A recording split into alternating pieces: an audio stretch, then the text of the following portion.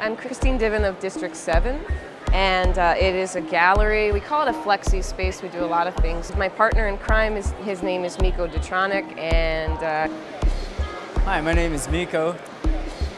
Well, I'm part of District 7.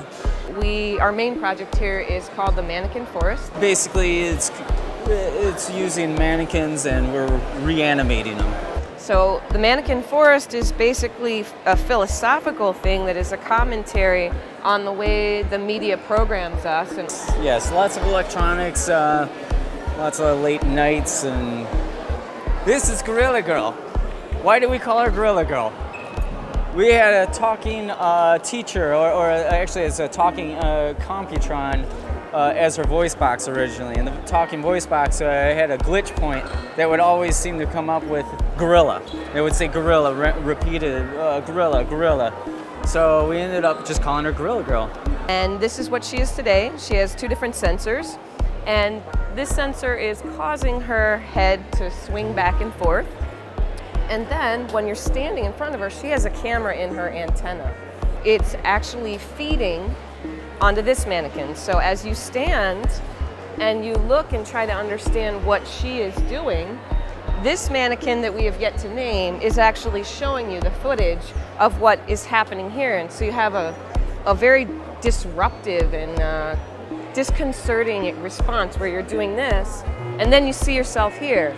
And then you see yourself on the various televisions. The video is being fed in multiple places. And so we mean this to be something that makes you keep turning around and around and understanding that you're an entire interactive forest of mannequins that are all allowing you to create art with them.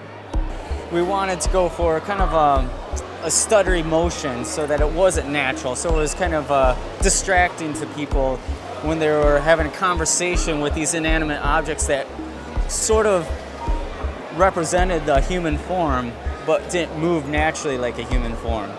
The mannequins have limited motions, but as kids approach, they don't realize what's about to happen, and they get a spook and a surprise. You're a cyborg. I am a cyborg. And this is our cyborg friends.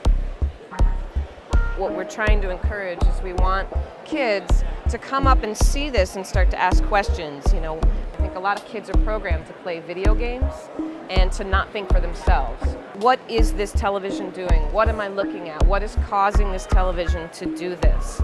And what is this art piece about? And how did you make this? How did you come up with this? What started you? How can I do this?